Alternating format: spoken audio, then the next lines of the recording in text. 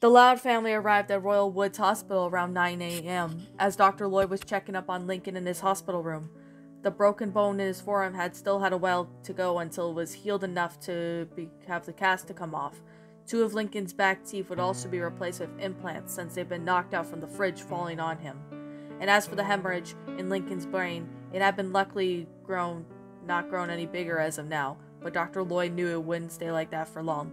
The hemorrhage would continue to grow bigger until it became fatal, and it couldn't be avoided. Once the Louds entered the hospital room, they found Lincoln being examined by Dr. Lloyd, who took notice of them once they entered. "Hey," said Lincoln, pointing at his family. Lloyd turned around and said, "Oh, you're here. Is Lincoln doing all right?" Rita asked in concern. Dr. Lloyd felt a pang of guilt rush through his spine, knowing that there would be no holding back now. He would have to tell the Loud family about what he found in Lincoln's brain. "Well, there's some good news and some bad news," Dr. Lloyd replied with guilty manner. Lincoln's sister grew visually nervous when he said that.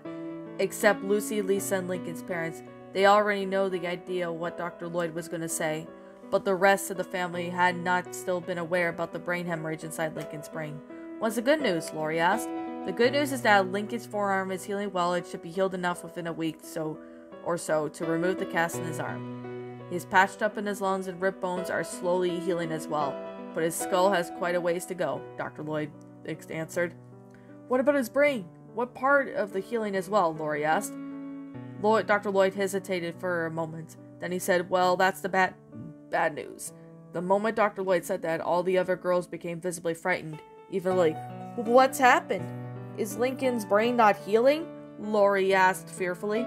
Dr. Lloyd prepared for the worst, but then he finally broke the truth to everyone. "I'm afraid that it isn't," Dr. Lloyd said. "I have been meaning to tell you all what I found the other day while examining Lincoln's brain, but I rejected to tell you all since you were all in a lot of pressure. But this is something I cannot no longer hold by confessing."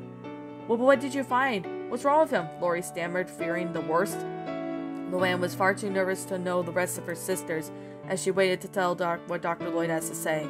As for Lisa, she looked more horrified than nervous. She knew right away what was coming, and she was pretty sure that Lucy and her parents knew it as well, but Lisa didn't do anything about it. "The other day, before you and your family castrates arrived here, I did another CT scan on the brain at Lincoln. At first everything looked normal. Then I enhanced the X-ray visuals." Lloyd paused for a moment, almost afraid to continue, but he knew he had to. There appeared to be a small white blotch showing up at the X-ray near the bottom of Lincoln's skull, just past the brainstem. At first it might have been just system error or glitch, but upon closer inspection, I saw what it actually was. Lisa knew what was coming up next. Her siblings clearly knew at this point that they were not going to like what they were hearing. "What is that?" Lori asked fearfully. "It's a brain hemorrhage, and it's getting larger each day. Because of how far down it's inside Lincoln's brain, there's no way to successfully remove it without causing further damage to his brain, possibly even killing him in the process. I'm really sorry to give you all the horrible news, but there's no way of curing this. I honestly don't know how I missed such detail after operating on Lincoln. That's because of how small it was at the time. X-rays to me and the nurses took of him after the surgery. I didn't detect it," Lloyd explained sadly.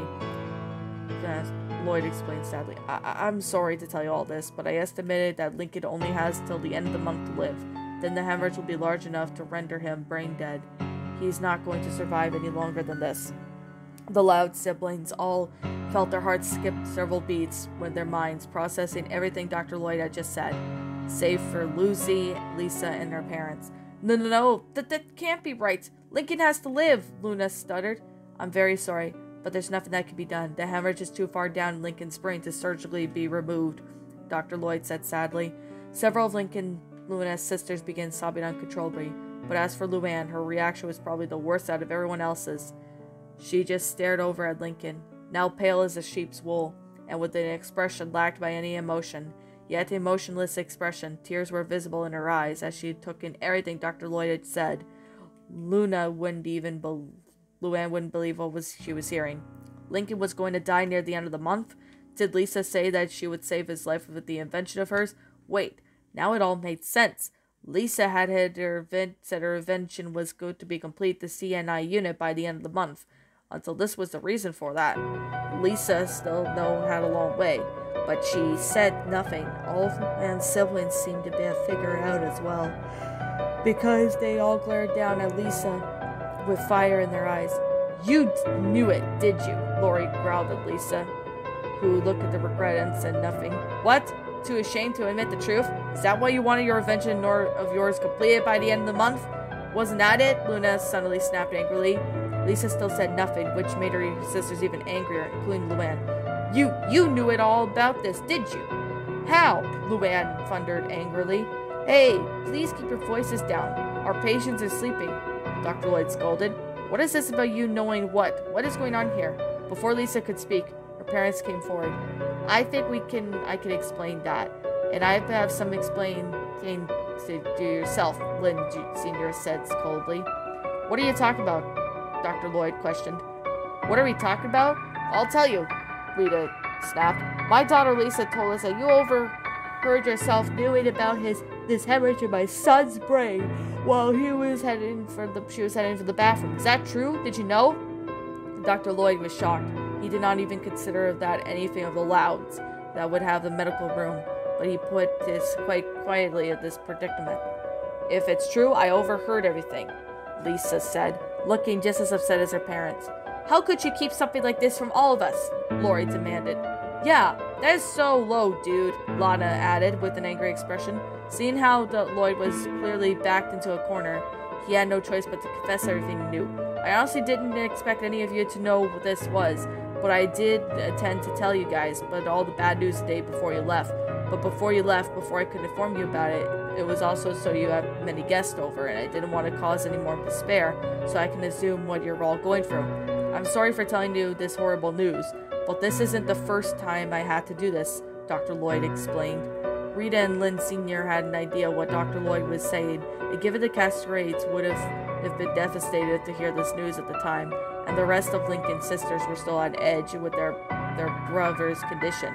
However, this still didn't accuse by the fact that Dr. Lloyd had a crucial info on them, and this was inexcusable. He could have saved Lisa the trouble of having to tell the family by the news and just calling them after they left the hospital, yet he failed to do this. You should have told us right away, Doc, Lynn Sr. replied coldly. Regardless of the situation, yet our daughter took the liberty of doing it herself. You disappoint us, Doctor, Rita added with an unhappy expression. I'm very sorry about all of this, but please understand that I have told you sooner over the phone I would have gotten the time after you left. There were so many patients I was tending to at the time, and I wasn't able to inform you of his condition till now, Dr. Lloyd explained in an apologetic manner. Not wanting to escalate any more of the situation than it was, Lisa stepped forward and spoke up.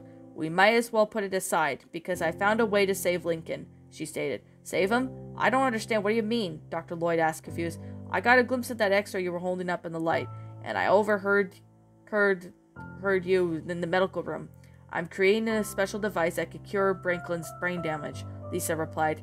She let out the fact that it was taken by the photos and the X-rays using Lori's cell phone, since it was most likely to get her in trouble for it.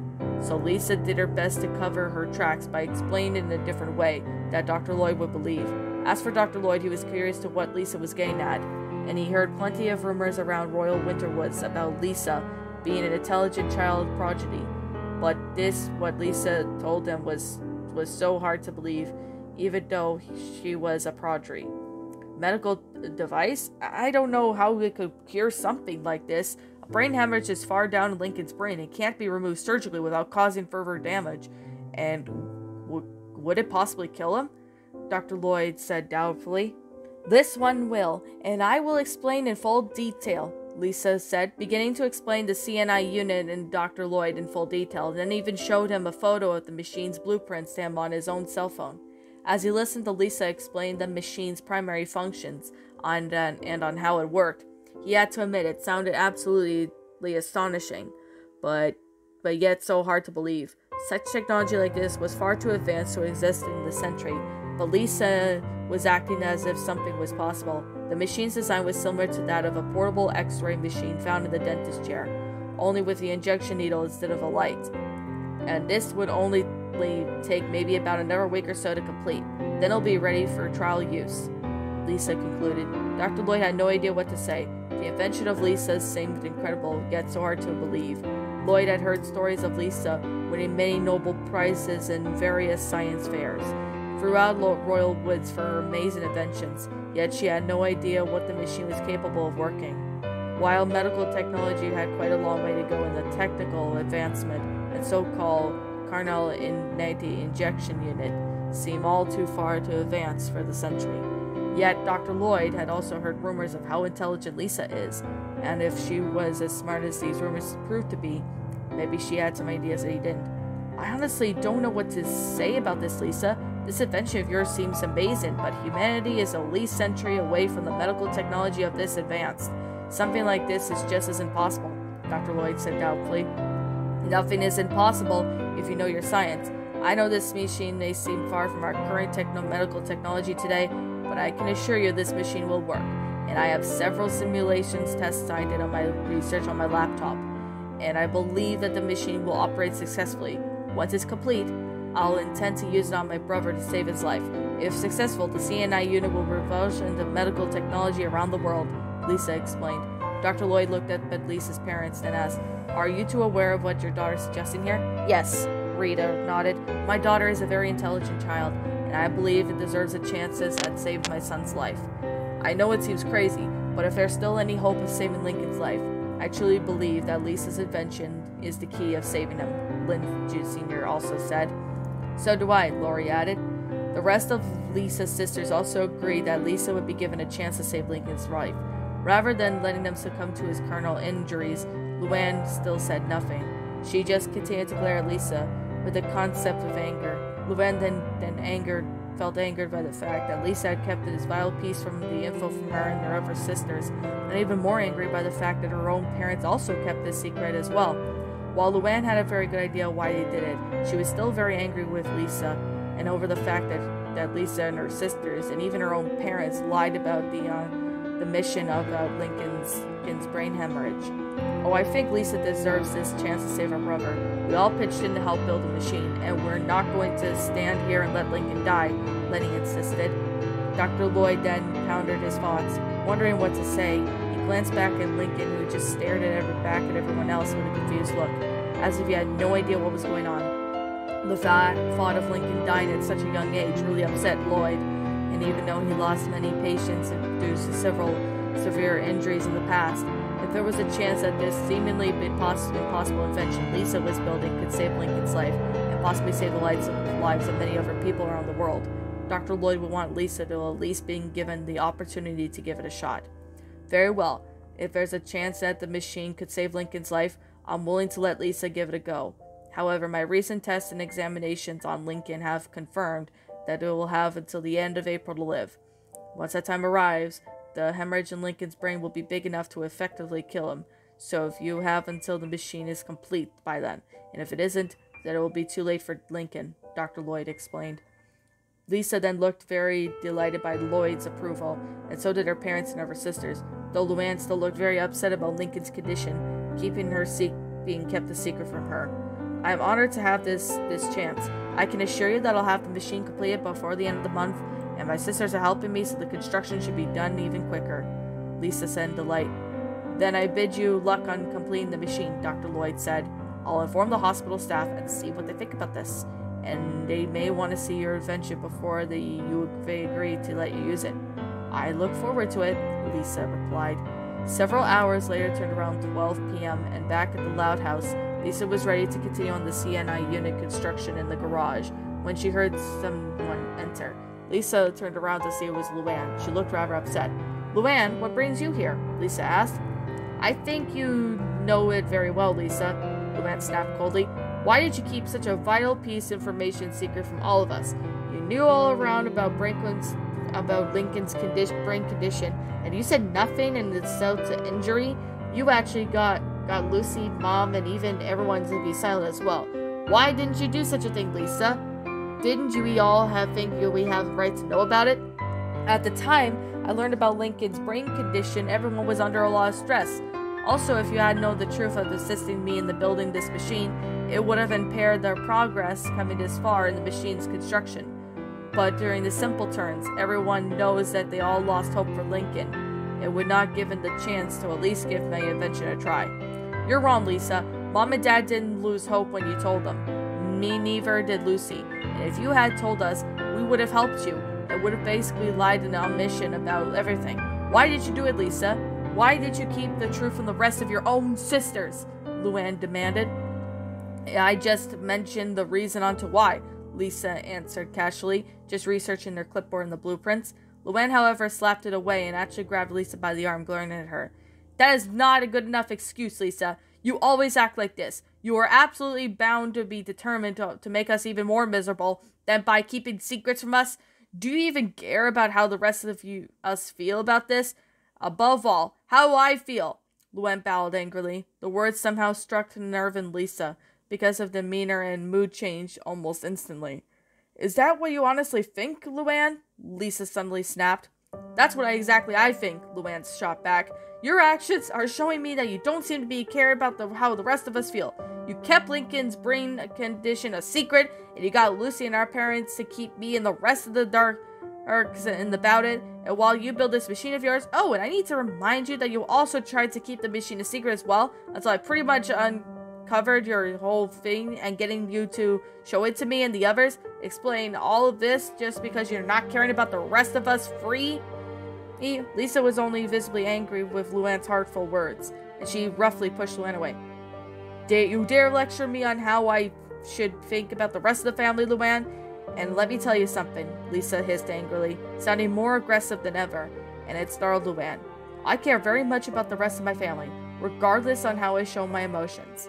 If you honestly think you have any right to tell me what is right or wrong, I have something else coming. I am particularly going through blood, sweat, and tears by building this machine to try to save our brother's life, and I may remind you that it isn't a risk because of your actions on April Fool's Day. Luan wanted to argue, but she knew that apart from Lisa mentioning April Fool's Day was true, she couldn't really defend herself there. Then why keep it a safe secret from all of us? Why chose to hide this machine for a full day and then reveal it to the rest of us? Why you chose to keep Lincoln's brain condition a secret in the dark until the doctor tells us about it? Why, Lisa? Just tell me why, Luan demanded. Lisa hung her head with anger and then a minute before speaking. You want to know why? She finally said, glaring up at Lisa. Fine, here's the cold truth. Luan, it's because I was furious at you for what you did to Lincoln. And what you did because I don't show my anger directly towards you. And I don't hate you for what you did. But guess what, Luan? I do. And I don't want you knowing about it because I was furious yet at you for causing Lincoln's accident. And also because I didn't want to upset the rest of my sisters by giving them the impression of Lincoln might die. I might have emotions too, Luan, but it isn't just that you show them off for it then because my mind works. And everyone else in my family, Luan, and that includes you. Despite everything that you have done, I still care about you. Luan didn't quite exactly blame Lisa for being so angry for putting Lincoln in the hospital, yet she was much of an excuse to why Lisa kept this vital information a secret until now. Is that so? Well then, if you really do care about the rest of us, then you should have told us from the truth from the beginning instead of covering up. That's what families do, Lisa, Luan snapped. I know that, Luan, and I was under a lot of pressure at the time, and I wasn't able to think clearly, and I didn't want to escalate anyone's stress and sorrow, revealing that to be the wrong time, and I wanted to at least have most of the machine completed before I revealed the truth to everyone. But Dr. Lloyd did it instead, Lisa shot back. Luan knew there was no point on continuing the argument since Lisa had pretty much made her point very clear as to why she stayed silent throughout the machine and Lincoln's brain condition. Yet again, it was concerning Luan, and as for the machine, although Luan did claim that it would be successful after several other test simulations, Luan had no idea if this still meant that there would be problems with the machine itself once it was used in real life and not in viral simulations. And what now, Lisa? You can guarantee that the invention of yours will save Lincoln. What if something goes wrong and it doesn't work? Tell me honestly, Luan questioned. I honestly can't guarantee the machine will work successfully because it's never been used before. While the viral simulations approve this machine to work, there's no guarantee that there might be an unknown flaws willing to happen. Reality is so much different when you're viral simulation, and that's why there's a chance something may go wrong. Many scientists have been learned a bit through trial and error, and this one is one of those times, Lisa answered, calming down a bit. You do realize that Lincoln's life is basically gambling with, and if you make one mistake, it would cost him his life, Luan inquired. Yes, I am aware of that, Luan. However, Lincoln doesn't have any other options than this, Lisa replied. If this machine doesn't work, he'll die either way, so this is my only option. There is to just try and save his life. Do you honestly believe that nothing will happen, and you're going to use this machine over Lincoln? Luan said, sounding nervous. I don't honestly believe anything bad would happen, but as I said before, this machine has never been used or tested on a human being before, so there is always a chance that something unexpected might occur, Lisa answered, and I can only hope and pray that nothing bad happens when I finally use it on Lincoln. Luan didn't know what to say next. The thought of Lincoln dying from either a brain hemorrhage or the malfunction of the CNI unit terrified her. How could she possibly live with herself if her only brother she had ended up dying because of her actions? Well, it certainly wasn't her intention. Luan just still felt horribly guilty, knowing that Lincoln could possibly die if something went wrong with the CNI unit. Lisa had said to herself that she was also saying the guarantee that something unexpected might occur, since this would be the very first time using the machine, and if it was to be used in surgical procedure. But there wasn't really much to link Luan or anyone else except pray that Lisa's invention actually worked once it was complete. How long will it be until this machine's fully complete? Luan asked. If you and the others pitch in like you have been doing, we should be able to complete it by the end of this week. The only parts I need to be assembled is the main synchronizing unit and the upper rotation arm, and make it sensor array, and the injector apparatus, and then the attachable injection needle. The extension of the arm has already been installed along with the lower maneuvering arm, so the machine is very close to completion. Once the other components I mentioned are fully installed, this machine can be finally given as a trial run, which will be on Lincoln, Lisa explained. I assumed that you would want to start assisting me on the machine's construction. Absolutely, Lisa nodded. I want Lincoln to live as much as everyone else does here, so of course I will. I'm glad you're willing to continue assisting me with your help, and of course with your other sisters. This machine will be completed in no time, Lisa said proudly. I just need to help you go and fetch your other siblings, so that we can continue working on this machine. Alright, I'll do that, Luan said, as she headed off to fetch her sisters. It took 3 hours for Lisa and her sisters to housing for the main synthesizer unit on the machine. Then Lisa started constructing the main unit itself, which proved to be one of the most difficult part of the machine's construction. There was also a lot of wires, many cross beams, and even various other advanced parts required for every procedure and even accurate installation. And this was the main part of the machine's construction. From that, Lisa's other sisters wouldn't do as far as advanced feat too difficult to do. Darcy has volunteered earlier to assist Lisa in building the machine, over that she decided to let Darcy in on what she was doing. However, Lisa warned Darcy not to touch or handle anything unless she gave an order. Despite being young and slightly naive, Darcy understood how vital this machine components are, and also paid for the attention for Lisa's directions. Lisa, how long does this thing work exactly? Darcy asked, clearly confused on how the CNI unit's synchronizer was actually worked.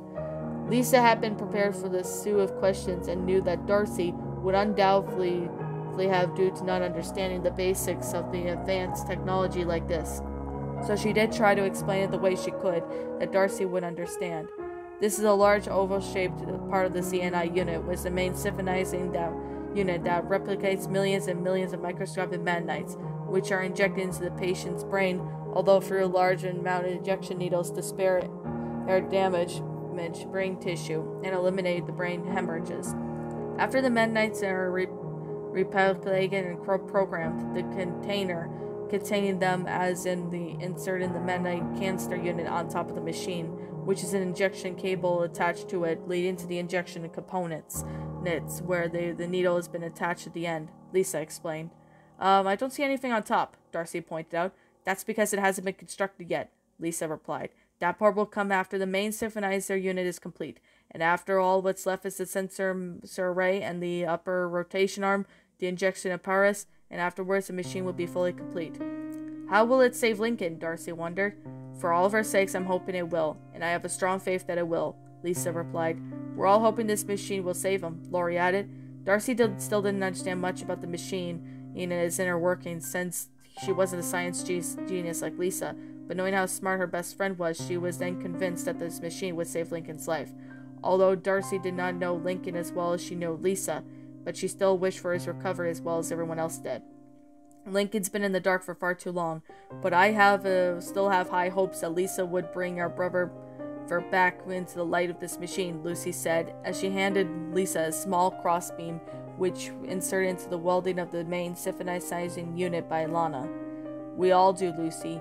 I am still worried that something might go wrong, but either way, this is the only chance we have saving Lincoln, Lenny replied, fearing for her brother's life. Everyone had agreed with Lenny on this one. If the machine doesn't work, any hope for Lincoln would be lost, but no one wanted to dwell on the possibility. They all knew for a fact that there would always be a chance for something bad might happen, since this was the very first time the CNI unit would be ever used, and the Louds didn't want to give up on hope just yet. They wanted to go through to the bitter end, no matter what the outcome is, but none of them seemed to know about Lincoln and their lives. But if the machine failed to save him, none of that would matter, at least not yet. If this machine was successful, the medical industry would be revolutionized across the world, and Lincoln would be back to normal again, except for the fact that he'd still be paralyzed from the waist down due to the busted spine. But as long as Lincoln's brain was back to normal again, they couldn't complain about it. They'll all find a way to adapt, because the Loud family never gave up.